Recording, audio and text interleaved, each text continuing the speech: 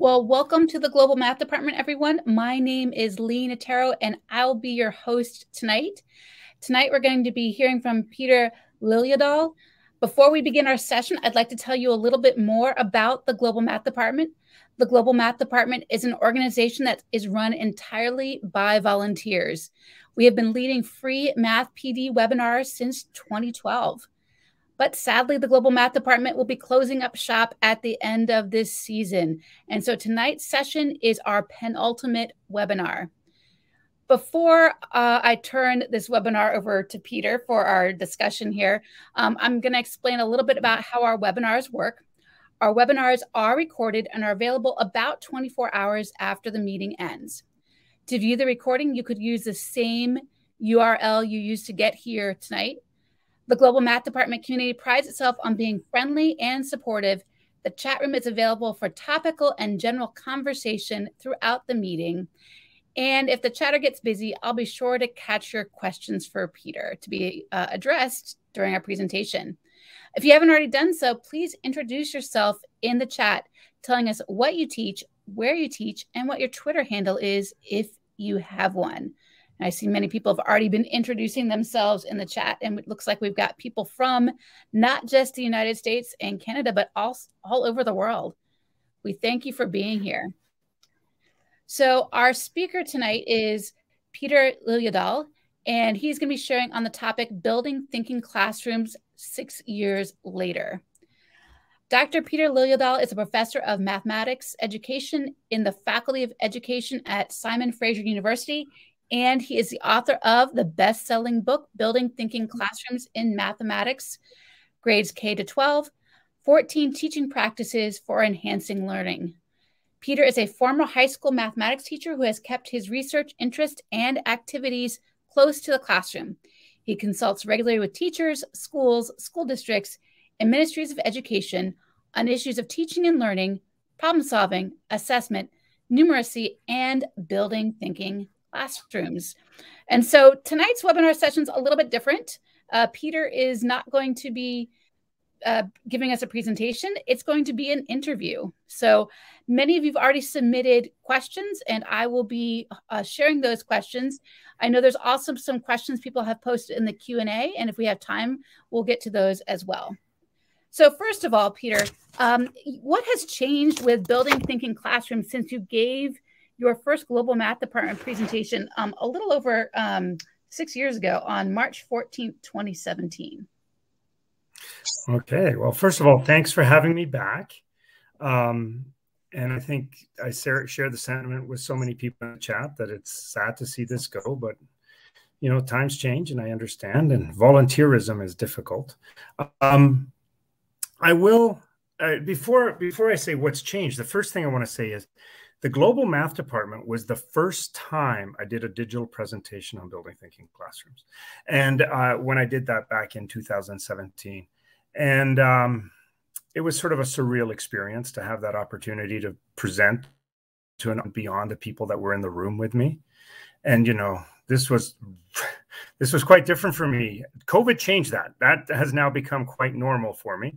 I've done a lot of these types of recordings and podcasts and so on and so forth. But it was really, at the time, and still is, hugely monumental for me to have been a guest on this, let's call it show, 6 years ago. And I think it allowed Building Thinking Classrooms to move out of that sphere, that very tight sphere of people that I was working with, and out into the global math sphere.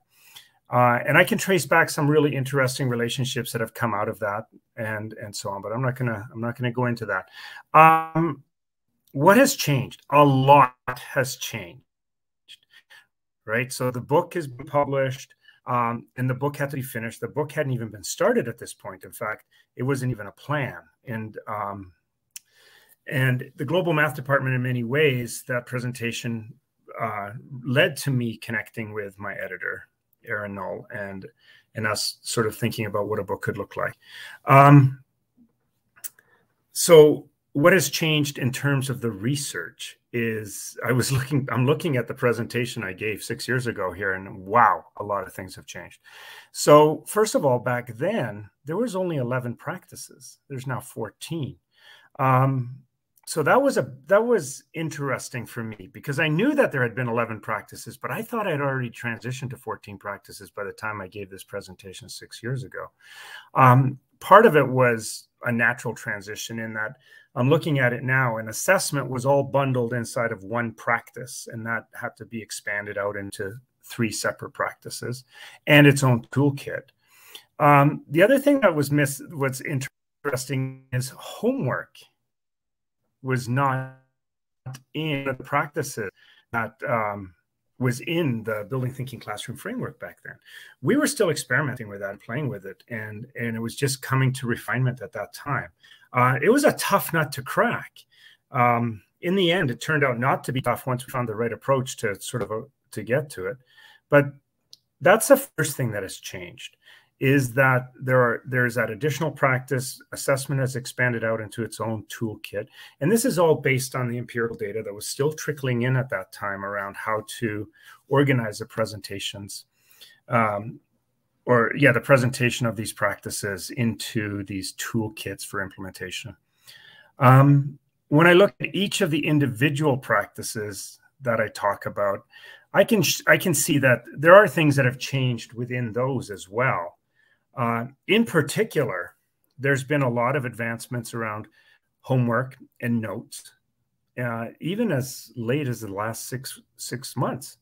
There's been a lot of changes and advancements since the book was published. So those are some interesting things. And I've been personally playing with a lot of these in classrooms of late, experimenting specifically around not homework, but check your understanding questions, and how we can have students engage in meaningful note making, both individually and collaboratively, and using frameworks and structures that are not presented in the book. I was happy with what we came to by the time the book was published, but I've continued to work on that and push at that. And it's quite interesting, some of the results that are coming out of that. Another big change is consolidation. So consolidation, practice 10, is an incredibly complex and nuanced practice. All of the research was there, but the messaging was so confusing when I look back on that time, because I was teeing off of the Alan Schoenfeld's labeling of leveling to the top and thinking about consolidation as that we were finding was working more effectively as the sort of the antithesis of that, of leveling from the bottom. But it was so incredibly complex to explain what was meant by leveling and having to go into the history of that and so on. So really just changing the messaging of it. All the research was the same, but changing that messaging from leveling to the bottom to consolidation from the bottom as a more clear way of communicating what the data and the practices were telling us. And I think that's part of the thing that's important in the change too. It's not just what the data is telling us, what the practices that are effective, but how I can message and communicate those practices in more effective ways so teachers can pick them up. Can you, first of all, remind our participants here where they can find some information about the changes that you're mentioning? Okay, so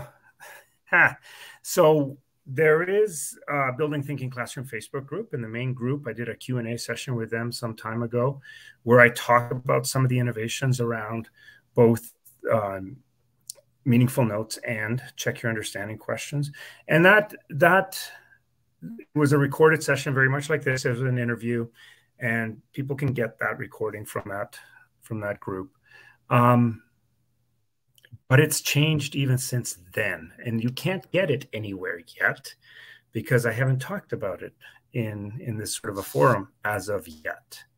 And it's not that saying that change is like it's out with the old. That's it. We're revising, and anything I said before is invalid. It's absolutely not true. It's just these very small refinements that are happening. I would refer to as micro moves that are refining some of these ideas even more and more and more. Okay. Specifically in regards to, I guess it's the homework or check your understanding, and then notes. Do you want to talk about either of those briefly? Yeah, I can talk about that a little bit. Okay. So some people have heard me talk about how, so first of all, let's take homework first. Homework, isn't it awesome? Like, it works so well just as is. I don't know why I even bothered trying to tackle that one. And of course I'm being facetious. We know that homework is a tough sort of practice in general. And almost every teacher I work with, I always say, so how's homework going? And they roll their eyes and they're like, right? Like, it's never actually achieving what it is we want it to achieve. And it's like, who does their homework? Well, it's the kids who don't need to do their homework, and so on and so forth. And I think part of the reason that it's that our data actually revealed, one of the reasons that homework is such a complex space to engage in, is because it turns out that the disconnect between the goals of teachers and the goals of students is greatest in and around homework of anything else we do in the math classroom. Like, when I interview teachers and I say, so how's homework going? They're like, oh, it's not working. So, okay, so why do you keep doing it? What is it that you hope to get out of it? And, they'll say things like, well, parents like in department policy. And yeah, okay, let's get past all that. And let's move past all that. And let's just really zero in and focus in on what is it that you as a teacher want to get out of homework. And when I push past all of those sort of things that are sort of cultural norms around why we do it, teachers tend to say one of three things, right? They say, I want homework to be a safe place for students to make mistakes and learn from their mistakes. Yeah, that's a great answer. I want that too. Or they'll say, I want homework to be a way for students to check to see if they can do on their own what they were able to do in groups during the class. Great answer. I want that too. Or they'll say, I want homework to be a way for students to check their understanding, a sort of self-assessment. I want that too. Right? These are three really good reasons why we want homework to function well for us. I interview students, and not a single student says homework is a safe place to make mistakes and learn from my mistakes. Not one. Nobody says that. Nobody says homework is a way for me to check to see if. Nobody says that. Number one reason students do homework, it's for marks or grades. Number two reason, one of my parents or guardians makes me do it. Number three reason, the teacher makes me do it.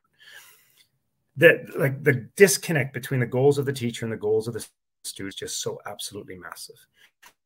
And so the first shift we made around homework, which happened after I did the first global math department, was to shift away, to rebrand it.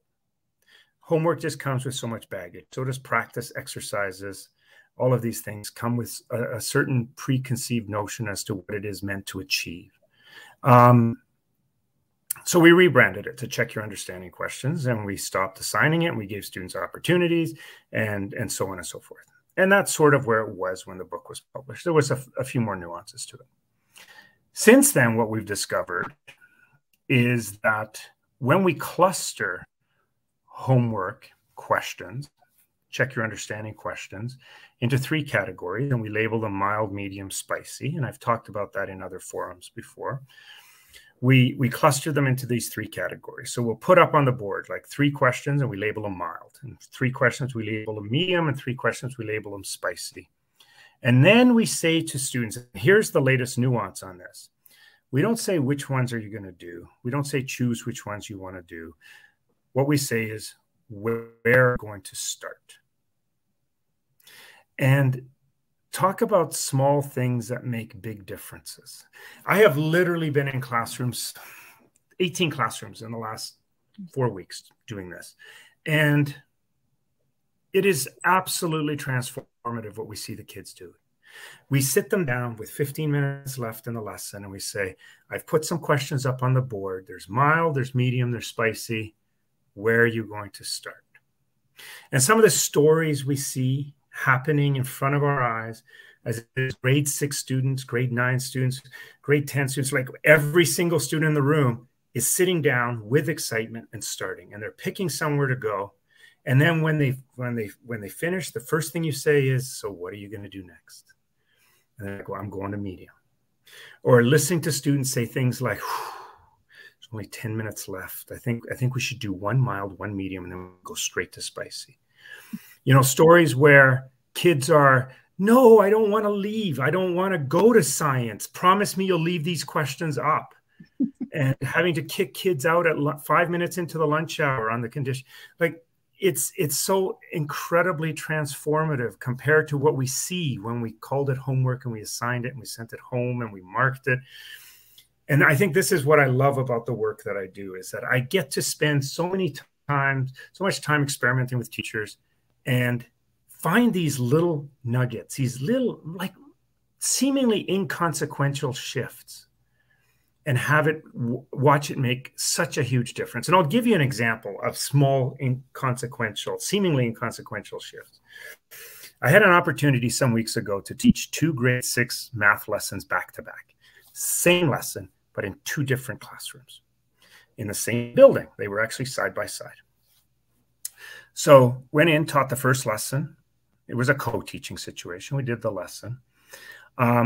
I put up some mild, medium, spicy. The students had never seen this before. And I said, where are you going to start? And right away, the teacher says, this is your exit ticket. And then we go into the next classroom and we do the exact same lesson, different teacher, different kids, but same demographic. And I say, I've put up some mild, medium, spicy. Where are you going to start? The teacher doesn't say, this is your exit ticket. In the first lesson, we had 7 students who did exactly 1 question, and we couldn't get them to do more. And asked them why. Their answer was very simple. This gets me out the door. In the second lesson, that was the lesson where we had to, like, kick the students out 5 minutes into lunch, and they would only go on the condition that the questions would still be there when they came back. And these are truthful stories. Why is that small little thing making such a big difference? And I think it speaks to, in a very small way, the shift that we're seeing at a bigger way. What it's doing is highlighting the difference between responsibility and accountability, right? When we make this thing, when we make the students accountable to us for it, what we see is what we saw in that first lesson, that they're just going to do the minimum that's necessary. Not everybody. There were students who were working their tails off on that. But when we made it something that they had the opportunity to be responsible for, we saw just such a huge shift in what it was they were doing with pride. I was in a grade 4 classroom 3 weeks ago where I put up 3 questions of mild, 3 questions of medium, 3 questions of spicy. And then the students are going like, can we have some more spicy? And I'm like, okay. And I'm writing up more questions. I had these kids were following me with clipboards and sitting, trying to look around me as I'm putting these questions up. And it's these little things that just have made such huge differences in students' experiences. Wow, that's amazing. I can definitely see how calling an exit ticket, you might think, okay, this has a specific meaning, but the students see it as, yeah, their way to get out the door, right? Which is really not what we want them to be thinking of math as something just they have to do. You know, we hopefully want to make these changes so that they want to do it, right? That they really want to. And they do. And I think the labeling makes a difference. Oh, it's not my labeling. I don't lay any claim to it. I've picked it up in the ether and it's been around for a long time. But just making that shift and paying attention to what a difference it makes. And I think one of the reasons it makes a difference is because it's very non-judgmental. Mild, medium, spicy is about preference. I like that. That's true. That's true. Yeah. So I'm thinking about, you know, at one time I was a department chair, and how I would have tried to approach this with my faculty, you know, the teachers. Because sometimes that can be a challenging situation, you know, especially when people like their exit tickets and people like doing things a certain way. So what are some recommendations you have for leaders in terms of helping to model and transform, you know, help teachers transform their classrooms with building thinking classrooms? Oh, okay. Okay, so great question, by the way. So there's a whole bunch of ways I can come at this, but let me start at it from the perspective of the teacher first and then the perspective of the leader. So one of the things that I think is really, really important is teachers' professional autonomy. And that we have to view teachers as professionals. You know, they've been trained, they've been educated, they have credentials,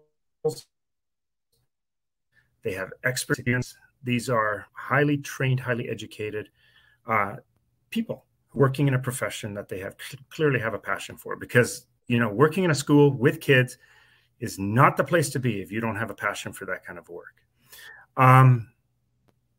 And that professional autonomy means that we have to accept the fact that some teachers are not necessarily going to want to do exactly what it is we want to do. And I'm willing to accept that, right? I may have opinions about this, and I may believe that what they're doing is less effective, but we also have to respect that teacher's professional autonomy. Now, that's not to say that I may not have things I want to say to that teacher to try to help convince them.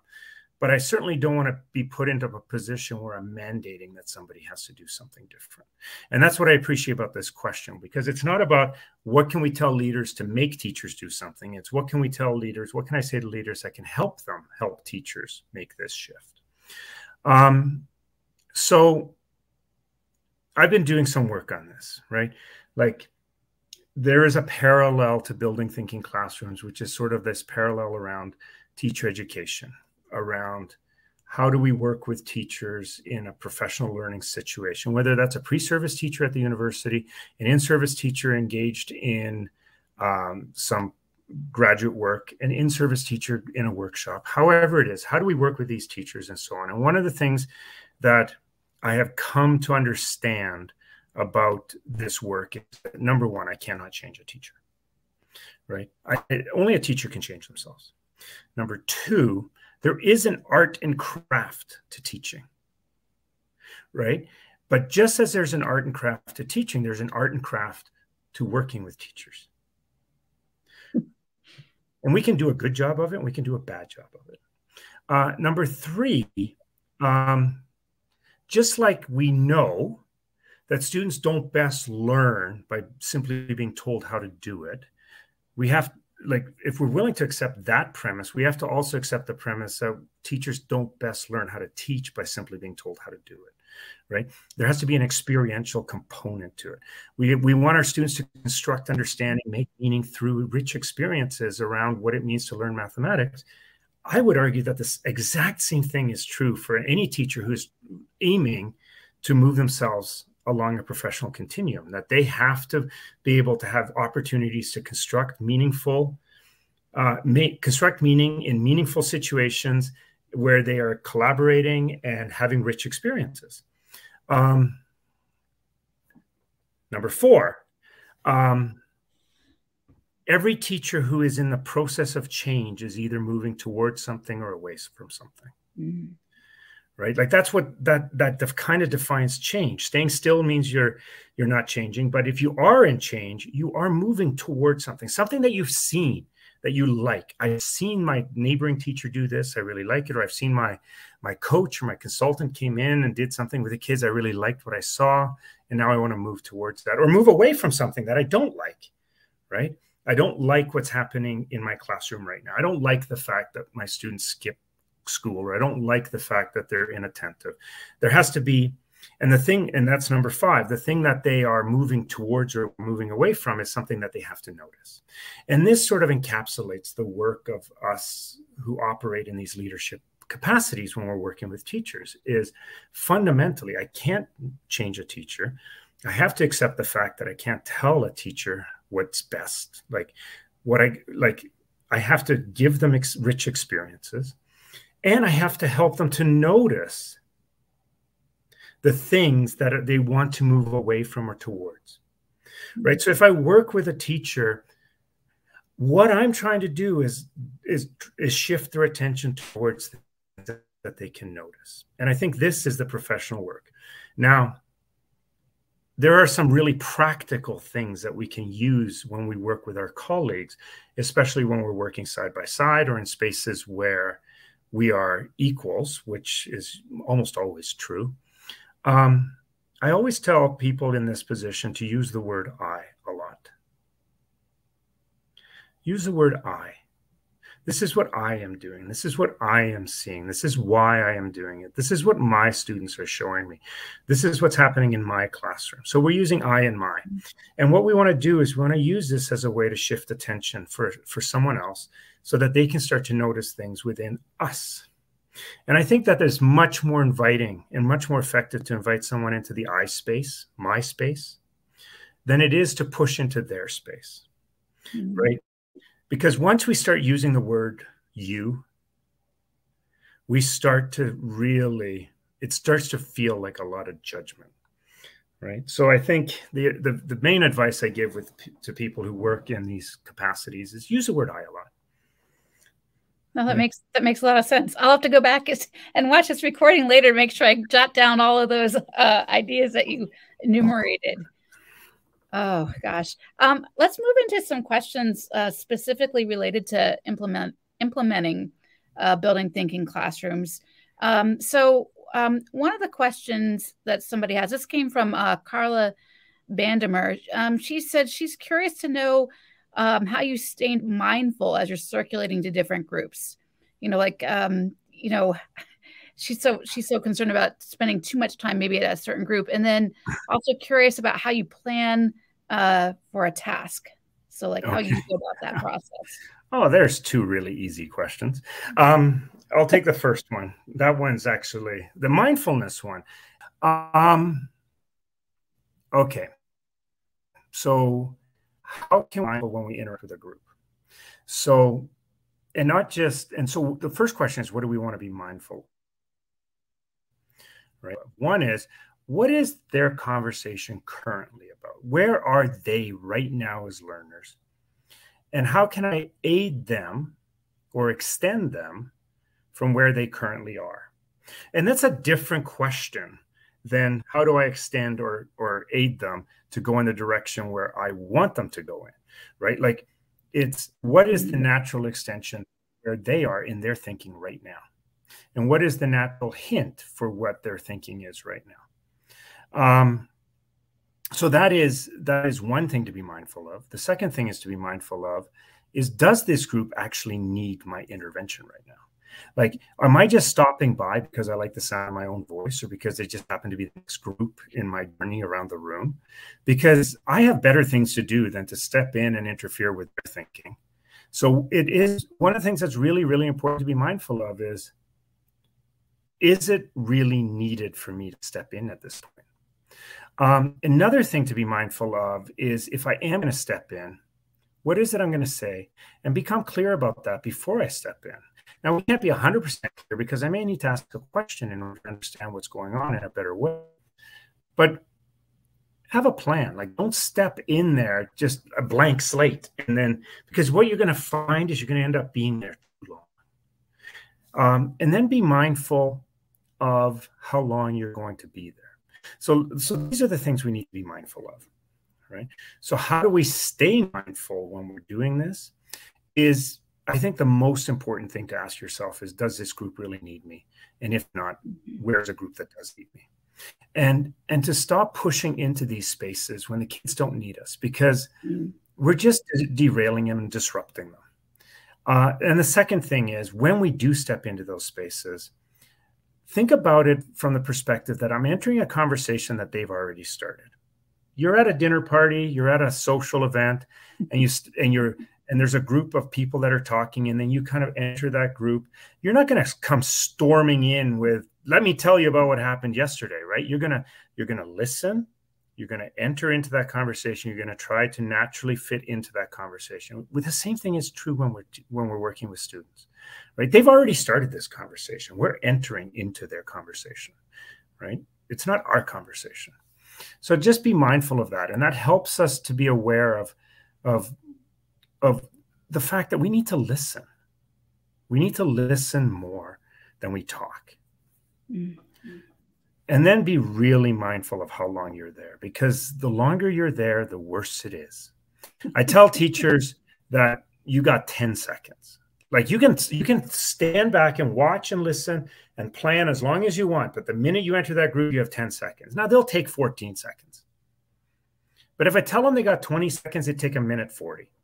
And then what's going on behind you is like there's mayhem. Kids are off task and so on and so forth. And then we can't help ourselves. We know so much, and we start talking and we start helping more, and so on and so forth. So I think those are some things that are important for being mindful. Yeah, those are great suggestions. There was also, I guess, planning ahead for the task. So as you pick a task that you're doing, what are some things that you do to plan for that task? Yeah. So it depends on what kind of task it is. Let's say it's a non-curricular task. So what I'm trying to do is I'm picking a task that I think has some rich potential. Right? Now, I may not actually know it has rich potential because I haven't used it yet. And the fact that I can solve it in an interesting way doesn't necessarily mean it has rich potential. Rich potential comes from the fact that a group of students are going to engage with this. They're going to get stuck, and they're going to have to think, and they're going to have to use innovative ways to solve it. So that's where that rich potential is. Now, starting with a task that has rich potential is often not the right place to enter the task. Right? The way the task comes to you is rarely the way we should just start. What we need to do is we need to figure out how can I introduce this task, but how can I back this task up? Right? How can I back this task up so that everybody can enter into it? Which means that maybe this task, I'll give you a perfect example about this. There's this task that I found in this old problem-solving book.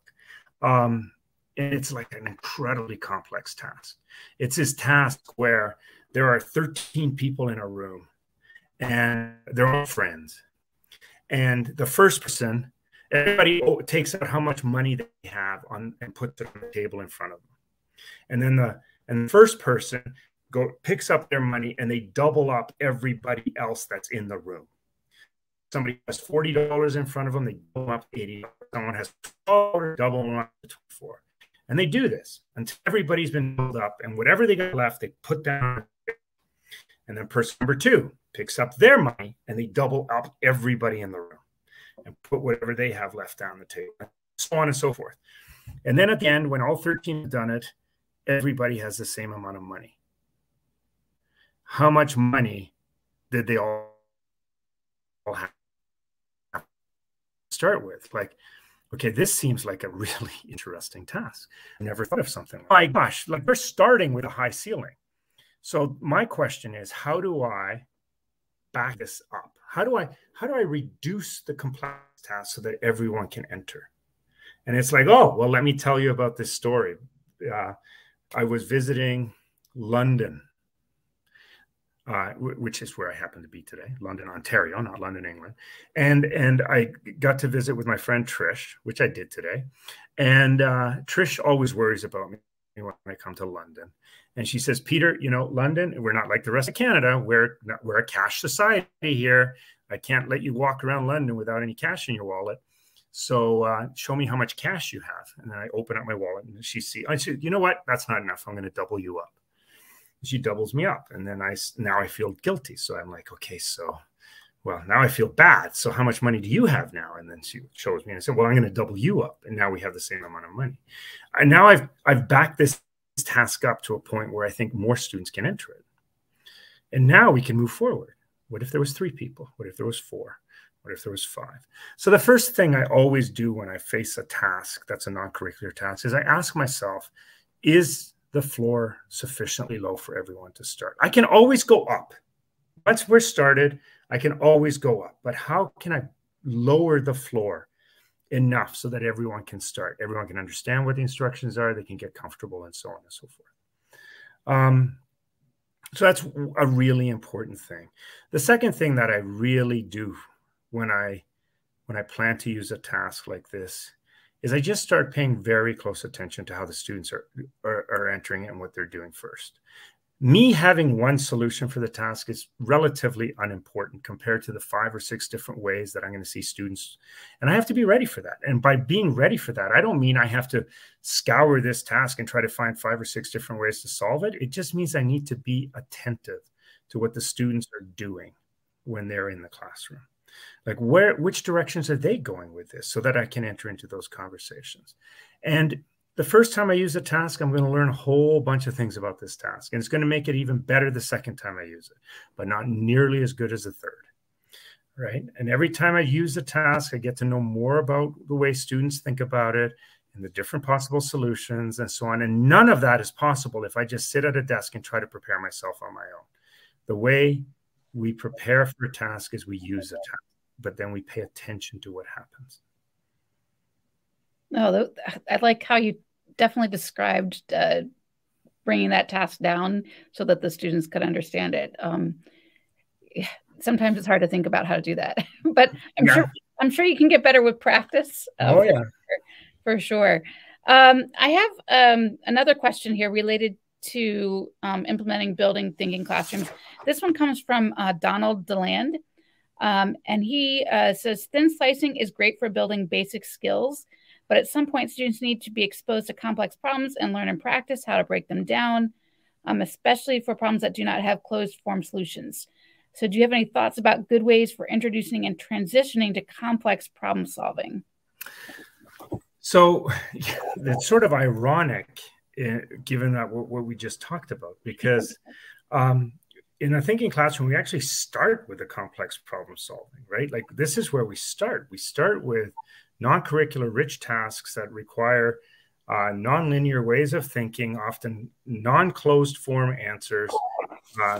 If they're not open-ended, they're certainly open in the middle. And that's where we start, and that's where we build their comfort and their capabilities. Thin slicing is a particular subset of the way we move through curricular content, where students are constructing understanding through repeated experiences with gradually increasing complexity. And not just gradually increasing complexity, but with very slight variations so that they can start to notice things, because we notice change against a backdrop of consistency and so on and so forth. So I'm getting pretty technical there, but it's very effective for having students make meaning of even complex things. Now, what I think he's talking about is when we get into 2 things. One is authentic problem-solving tasks, and where we're dealing with maybe real-world phenomena with non-closed form answers, where there's actually multiple solutions, which rarely we do. We rarely engage in those truly authentic real-world problems. We engage in real-ish world problems. And the second form, which he may be talking about, is when we need to have students prepared to be able to answer the word problems that they're going to encounter on standardized assessments and so on and so forth, which is a huge amount of decoding for these kids. Well, how do we thin slice? Like, let's say decoding is the skill we want students to learn. How do we thin slice that, right? What is the first word problem I can ask students that they can decode? And what's the second one that's slightly harder? And the third one, and the fourth one, and the fifth one. And we have the students working in that, and they're working collaboratively. And the goal is to decode the task, not to solve it. Solving is often relatively simple once the decoding has been done. But to work through that process of noticing very small changes. So for example, maybe we're using the word more than over and over and over and over again, and all of a sudden the word is different. They're going to notice that we've shifted that word, and so on. And then the problems can get more and more complex. We can start adding in distractors and so on and so forth. And we start to build that capacity just like we do any other skill in the context of meaning making within groups. We need to transition it to that individual meaning making through the meaningful consolidation, meaningful notes, and check your understanding questions. But as a meaning making activity, it's really no different. Okay. No, that makes a lot of sense. As I read that question, I was like, well, we kind of have covered the ideas here a little bit already with that one. Um, so a couple other questions. These are like variations on building thinking classrooms. So I know that there's a companion book that you have for building thinking classrooms, for virtual classrooms. Do you have any big recommendations or takeaways for those teachers that are teaching in virtual classrooms? Oh, yeah. All right. So first of all, the companion book is not exclusively about virtual classrooms. It's 12 chapters. 4 of the chapters are about virtual classrooms, but there's also chapters about how do we teach in classrooms with small populations, like less than 15 students. It turns out it's different. How do we do homeschooling with the thinking classroom philosophy? How do we work in a resource room or in one of these centers where students are working at a self-paced modality where there may be 20 students in the room, but they're all working on something different? How do we work with small group instruction? How do we work with students who have unfinished learning? There's chapters on all of these things. But let's talk about online. And of course, online means actually a whole bunch of different things. Are we talking synchronous or asynchronous? And are we talking about blended or fully online? I hope we're talking about fully online. And if we are talking synchronous, there's a lot I can say about that. If we're talking asynchronous, it gets harder. Let's go with synchronous. Let's do synchronous. Yeah. So synchronous online is we can reconstruct and recreate the building thinking classroom experience as long as the students are participating. By just creating proxies for the different things. So I prefer using Zoom. So it has a random generator in it. So there's your random groups. We use Jamboards as our whiteboard, digital whiteboards. We do everything else pretty much the same. There are a few things that have to be different. And one of the things that we learned was that what's missing in the digital environment is this. That wasn't an arbitrary motion, but in a physical classroom, that opportunity for students to just look to the side at what a group is doing over there, or look over their shoulder, doesn't exist within a digital environment because it's harder to look over your shoulder or look to the side. You can flip through the Jamboard screens or so on, but where can students go to quickly get that knowledge ability to steal an idea? And to do that, we created a third piece of technology we call the knowledge feed. It's just that I've tried to create a stable environment. That's all right. The beauty of videos, we can edit out that stuff. All right. Do we want to move on to another question, or do you want to try that one again? Maybe that's a question that's bugging this. Yeah, I know that there was a question somebody had asked in the chat about briefly talking about smaller classroom settings, like 10 to 15 students. So can you talk a little bit about that? So that was interesting. Yeah, I often get asked this question about, and in fact, I was asked this question today. It says, at what number does thinking classroom starts to become problematic? And what's interesting is there isn't really an upper number. Of course, there's an upper number. What capacity can your room actually handle? But the lower number ended up being more problematic for us. And cutoff seems to be around 15 people, 15 students. And there are two things that are going on happening when we got into low numbers. One, the students don't feel like the groups are random anymore. If I'm working in a group of 3 today, there's a really high probability that at least one of those students is going to be in my group tomorrow. And when one of them is back in the group, the students start to perceive that they're always in the same group, or always with the same students. And it's not true mathematically, but there's that perception that it's not changing. So the way we overcame that is we moved to groups of 2. Now, the problem with groups of 2 is that there isn't enough diversity in groups of 2. They run out of ideas pretty quick sometimes. And overall, small classrooms have less diversity in them, and we end up with less ideas coming forward. So to overcome that, we did two things. One, we put the groups of 2 close to each other. And this is an interesting little twist. If I make a group of 4, it's a dumpster fire. It never works well. But if I put 2 groups of 2 close to each other and they start to talk, that works really well. It's almost like they're entering into that space on their terms rather than being thrust into a group of 4. So what that does is it ensures that there's a diverse richness within that group, or between those 2 groups. There's enough diversity of ideas. But how do we deal with the diversity of the lack of diversity of ideas within the room because we have a small number? And the way we solved that was we would, usually when you have a small number of students, you have extra whiteboards. So we would just randomly go and write things on whiteboards and put up some ideas of things that seem to be missing in the room. And then the students start to pick up on these things and they're like, oh, look at that. Oh, let's do that. Let's do a T-chart. And it's like, they're not, at some level, they're not really paying attention to the fact that we're the ones who put it there. But it just becomes, we're just seeding the space with ideas that seem to be missing. That's interesting. Yeah. A couple other questions here, just related to getting buy-in from stakeholders. So I'm thinking parents, administration. You know, some people might think that this isn't real teaching, so to speak.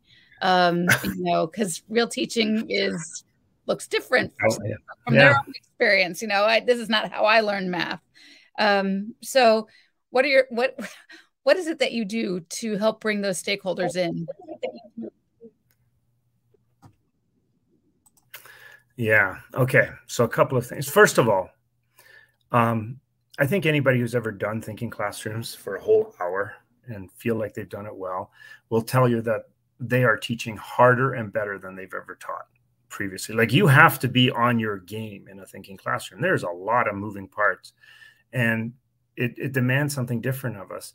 But it's so rewarding. It energizes us. It's in a weird way, it's exhausting, but energizing at the same time. But getting back to your question about how do we deal with stakeholders, how do we bring stakeholders on?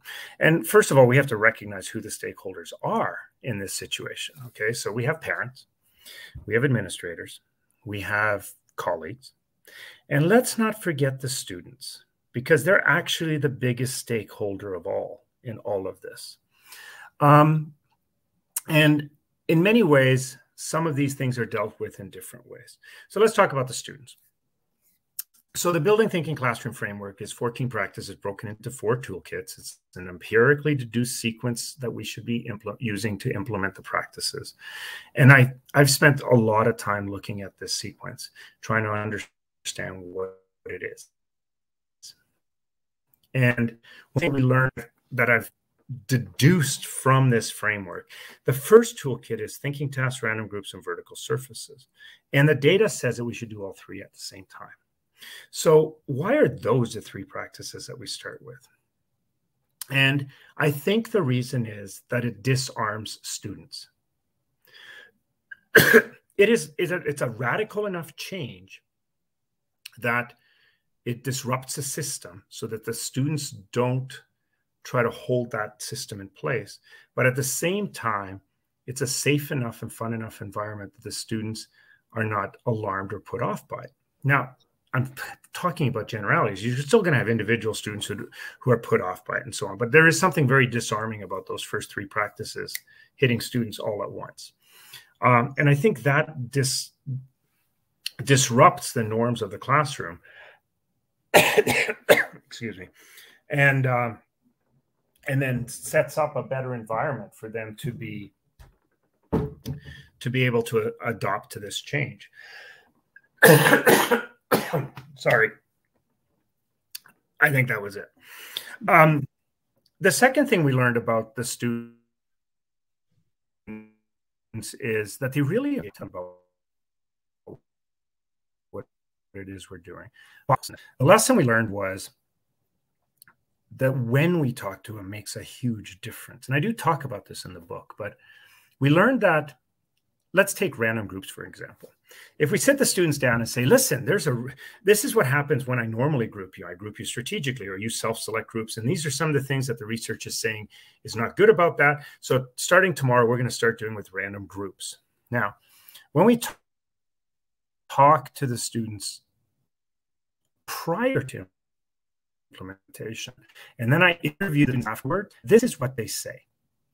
They say, yeah, the teacher wants to try something new and she wants us to be okay with it. The teacher's going to do this random group things and he wants us to behave. That's what they're hearing. What they're hearing is we're asking them for permission. The psychology is fascinating here.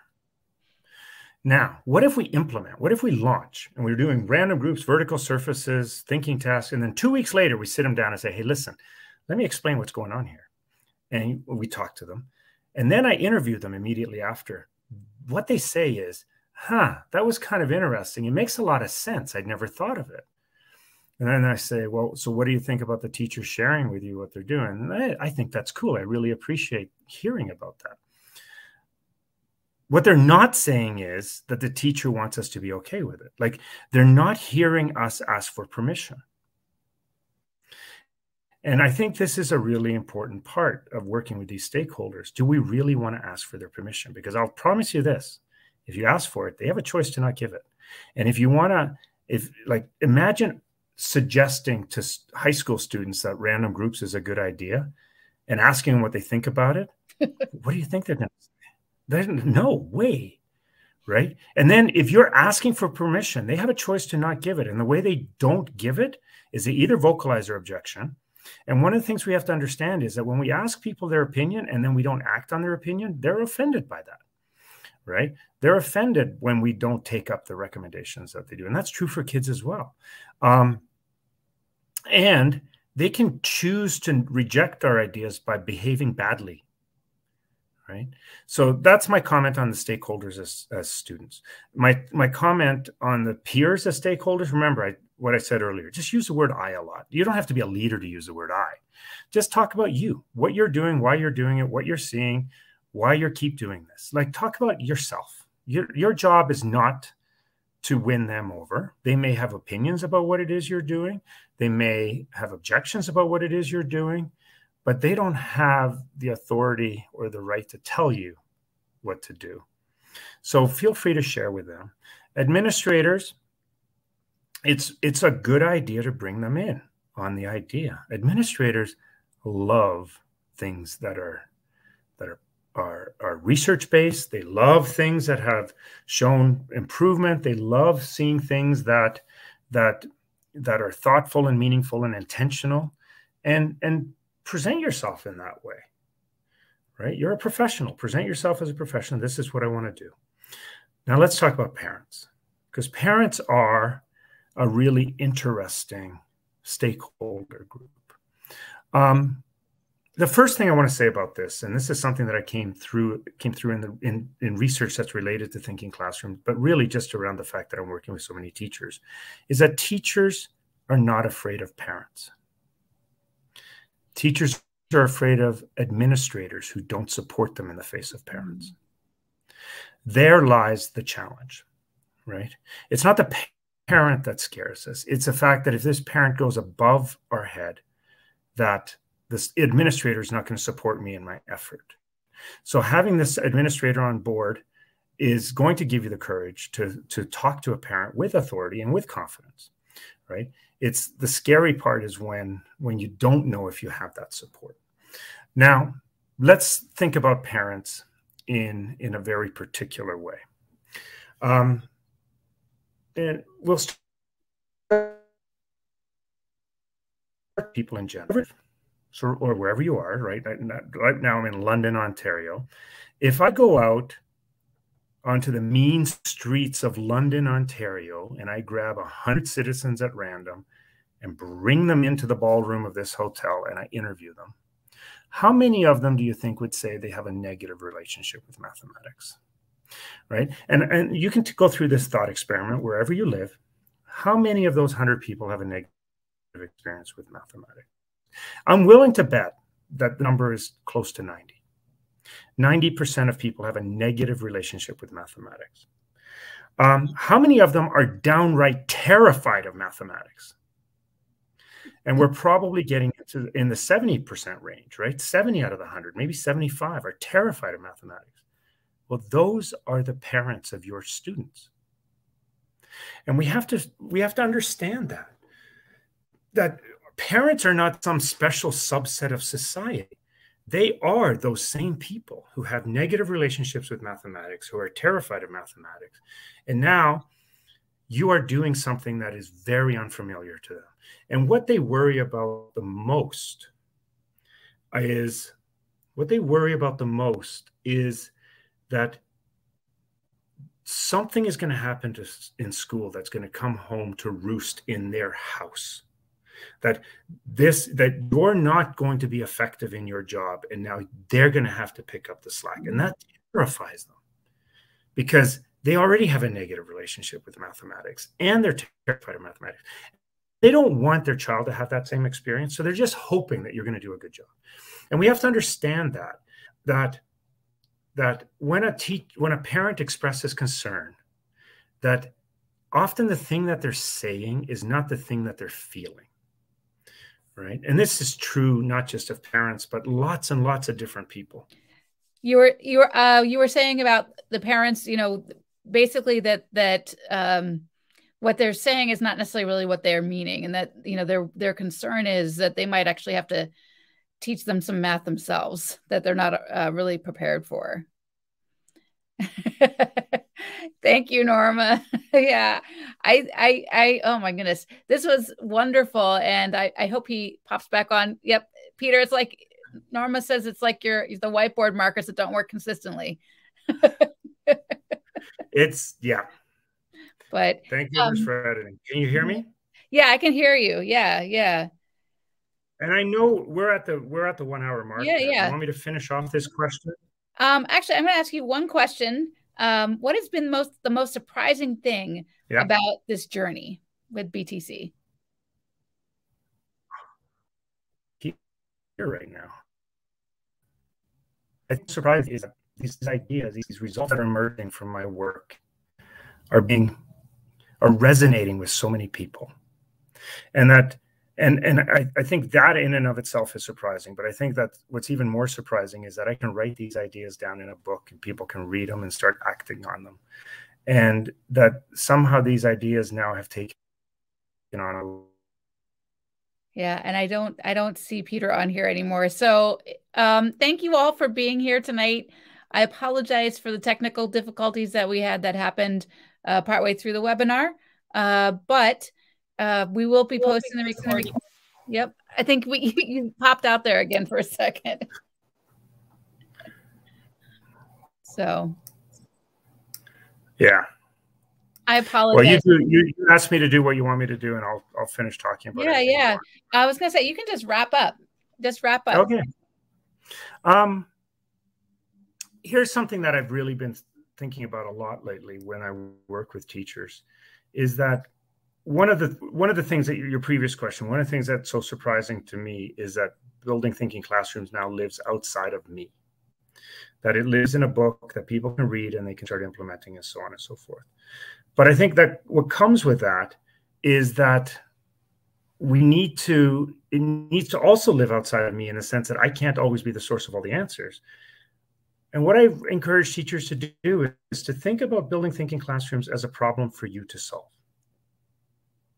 It's a problem for you to solve, to work on, and to tinker with, and to play with. And of course, you want to gather resources, and you want to get ideas from everybody else, just like when students are problem solving in groups. And ideally, you would want to be in a group to work together with. But it's a problem to solve. And you all have the professional capacity to do that. All right. Thank you so much for presenting. Well, it wasn't a presentation. It was just a conversation.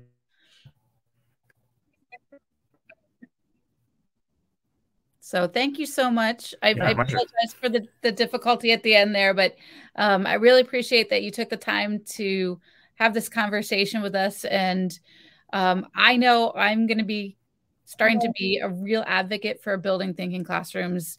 I'm actually going to be working with some pre-service teachers, and so we're going to be looking at your book as one of the resources that we're going to be using. So thank you to everyone who joined us tonight. We have our final session on May 30th with Howie Hua on finding joy in math. I think it'll be a great way to wrap up the global math department. So I really appreciate everyone for being here, and thank you once again, Peter. My pleasure. Apologies for the spotty Wi-Fi here.